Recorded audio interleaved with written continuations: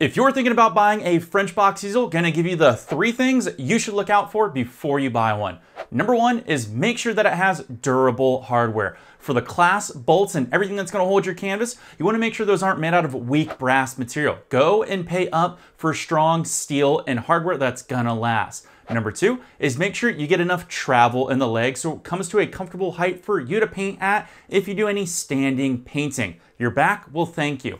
And number 3 is please read other reviews from people that have purchased it. Everybody has a different style of painting, and reading those reviews can pay off huge for you. If you need any more tips, you know what to do. Follow my channel.